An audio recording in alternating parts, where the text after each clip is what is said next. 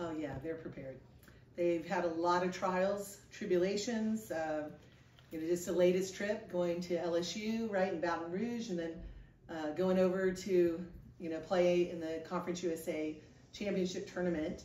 There was a lot involved, not just on the field, but off the field, even travel, a lot of stuff that went on. But I tell you, God's got a plan, and we got to trust it.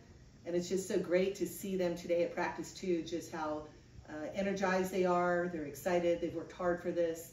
And we have come a long way as well when you look at the beginning of the season to here. But our tournament, our schedule has been challenging as it is every year. And I think the most recent RPI 32, is that right, Joe? So the key is that this squad is coming together at the right time. And I've been telling you guys, we haven't been on all four cylinders for a while. So it's nice to see things come together.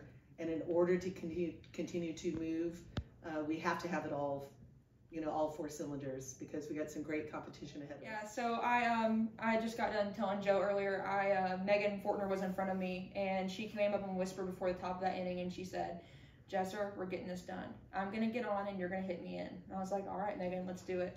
So I was waiting for my pitch. Those people had been pitching like kind of wild the whole game, and I was just looking for my pitch. She had kept throwing me outside the zone, and that ball was literally, it was piped. And so I took full advantage of it. I was trying to hit it as hard as I can and punch something in the outfield so I could get her in. It was a crazy experience. I even had, that was my second time coming up that I could have won it. And I had a sorry little fly ball into center field, but then it worked out. We got Megan on, and I was able to hit her in. It was such an unreal feeling. Last year I medically redshirted, so this is my first really big year getting to do this, and it was awesome. I was kind of at a loss for words, but it was really cool.